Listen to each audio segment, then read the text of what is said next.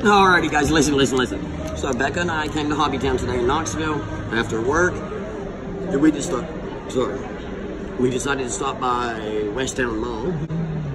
So I got Chick-fil-A. I haven't had Chick-fil-A in a while. Delicious. Becca done went and got Charleys Philly Steak. You ready? Oh my gosh, you I'm gonna open it. I haven't had this in about 10 years. That is a large Charleys Philly Steak with gourmet fries, cheddar bacon.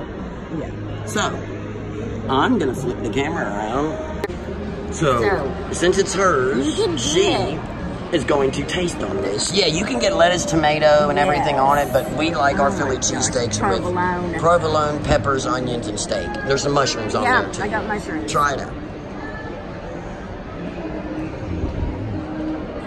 How about it? It's the best. It's perfect. It's good. Yeah. I taste it right now. The steak is absolutely Look at perfect. these guys. Bacon. Well, here's something. Look up close. You may need a little bit of salt in it. I don't. But you know me. My mother would. You wouldn't. The bread is toasted. And that's that. I love that they make it all to order. Charlie, yes, and made to order. Right over yonder. Right there. Charleys Philly Steaks. All this. Oh yeah, look at that. Oh, where's my How much was it? The sandwich was $11.